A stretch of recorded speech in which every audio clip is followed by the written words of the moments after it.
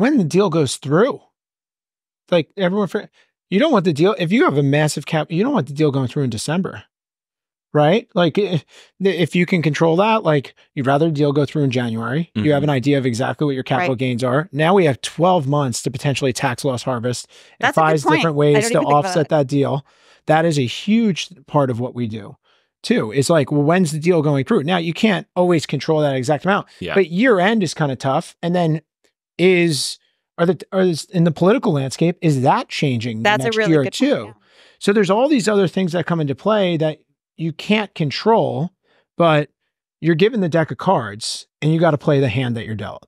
But control the certain things that we can. And if we know that we could have a full 12 months to tax loss harvest and potentially offset some of those capital gains, even if it saves you $5,000 to $10,000 on a tax bill, it's worth it.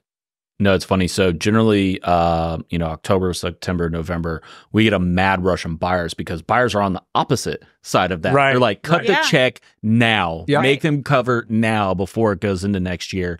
But we've absolutely had clients that the transaction, come November, it's dead. It's going to sit until the following year so that everyone can prepare that. So yeah, I think you guys both have transitioned into a great. As we get to wrap up here, what are the biggest things post-transaction that buyers need to be preparing for today? Post-transaction, that's a good question.